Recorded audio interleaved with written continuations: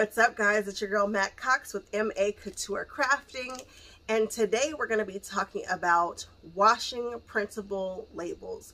So that's the way that I do my labels. I print them on fabric, so I'm able to type up what I want on the computer, print it out on fabric, and then sew it to my quilt.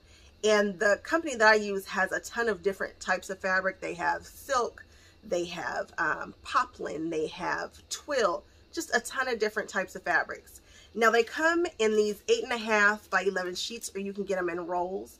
I usually do multiple quilts at a time, so I'm not wasting this because it is a little on the expensive side. For a 15 sheet pack, I paid $44, and I think I got this from like Road to California when they were here. You can get them online, you can get them at Amazon, but they are a little more expensive. So something else you can do is most people's printers will take smaller sizes, like a 4x6 card, so you can totally cut them down and run them through like that so that you're not wasting any of it, because I try very hard to at least do 2, sometimes even 4 labels at a time. That way you're getting the most bang for your buck. So here it says that anything can be printed on paper, can be printed on this. It's specially coated fabric. The magic is in the threads. It talks about you don't have to heat set it. It's good for washing, so on and so forth. And then it has the instructions. You don't need any kind of special software. You don't need any kind of special ink. The ink does not have to be heat set. Will you be able to wash it? It says yes. For best results, hand wash the printed fabric using a color safe mild detergent such as Woolite Dark. The fabrics can also be machine washed on a delicate cycle with cold water, dry flat, or hang to dry. So I tested it because I know that there's a process out there that I started with where, well, actually I didn't do the bubble jet, but I ironed white fabric to freezer paper. I cut it down to 8.5 by 11. I sent it through the printer, and that's definitely a cheaper option. However, it was just a pain in the butt. So I stopped doing that, and I started using this product here, and I haven't gone back since. And people are like, well, can you wash it? I'm like, sure, you can wash it. It says you can wash it. And I finally got to see one of my quilts that's been washed numerous times, and it holds up. I mean, I have a much better technique of the way that I attach it now, but it'll hold up. One of the things that I found from this process is that you really do want to use cold water on a gentle cycle. It makes a difference. I tested it in scalding hot water. I washed each one, I think 3 times, and I also wanted to see how good the rhinestones would hold up on it also.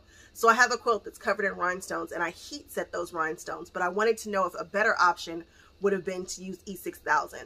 So I put E6000 on one side of my labels, and I put the heat set on the other, and I washed them. I washed them in cold water, I washed them in hot water, and then one I washed in every single cycle to see what was going to happen.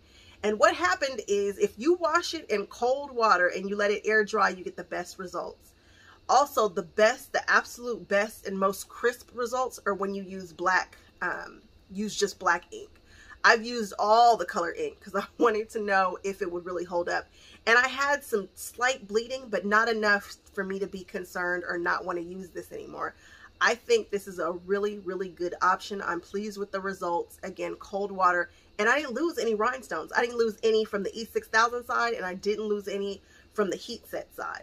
I heat set each of the stones with my heat setting tool for 20 seconds, and I didn't lose any. And I washed this in scalding hot water, the hottest that I can get it, and I washed it 3 times, back to back to back. I didn't put it in the dryer because I really don't feel like quilts should be in the dryer.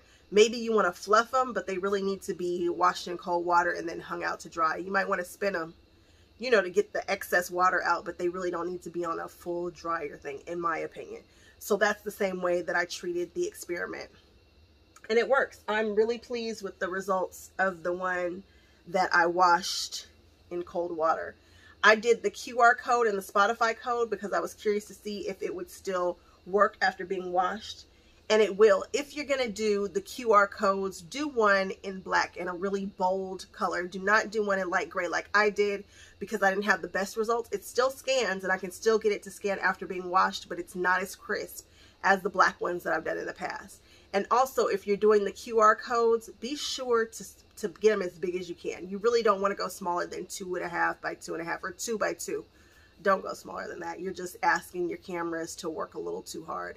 I'm not saying they don't scan, but I had to kind of work for it. So again, I'm really pleased with this product. You can wash it in scalding hot water if it's all black. My black it didn't budge. It's clear. The colors faded in the scalding hot water. And also, in order to mark it, I used a micron pen. You guys have seen these all at Michael's and Joann's. They're kind of expensive. Use a coupon on them.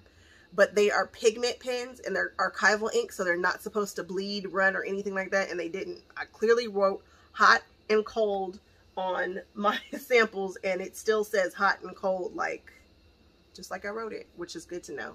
So if you want to do some artwork or drawing, and if you ever wanted to know if these pens really do work and stand up against hot and cold and at least 3 washes, they will. All right, guys, if you found any value from this video, please like, comment, and subscribe, and I'll catch you guys on the next one. Bye-bye. So after I printed out my labels, I'm cutting them apart.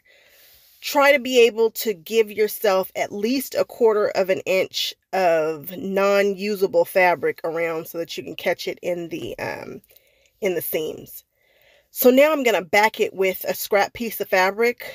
I usually prefer to use white, but right now I'm using blue because this is just a test. And I'm okay with that.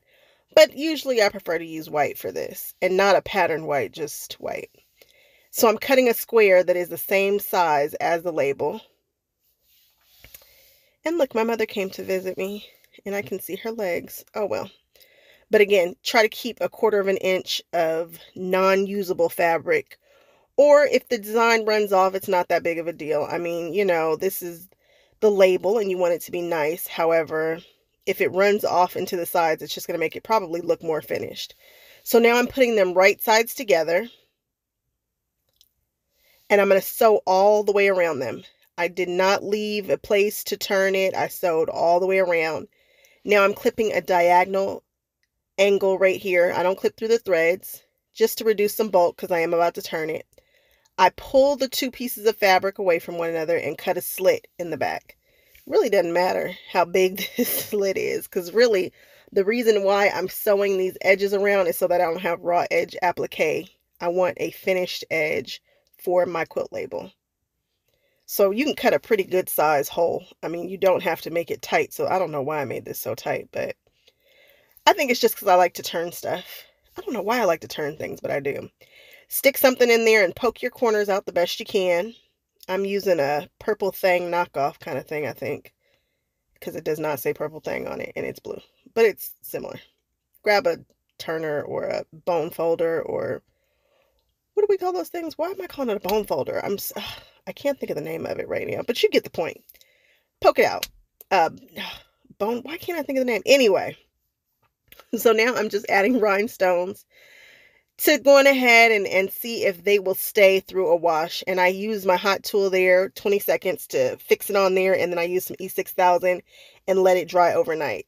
So this is the first wash for everything. So the cold stayed the same. That one at the bottom got washed twice, and the hot one up there in the right hand corner got washed 1 time in scalding hot water. This is 6 times for this one. Looks good. Look at that black. That's what I'm talking about. This one here is 3 times on cold. Everything's still scanned, including the QR code. And this one here is all of them together. And the one in the bottom right hasn't been touched at all. So you can see the one that got washed 6 times, it still looks good. You can still do the Spotify code for sure. You would need to do the QR code in black. That's just the best advice I can give you. All right, guys. Thanks so much for watching. Bye-bye.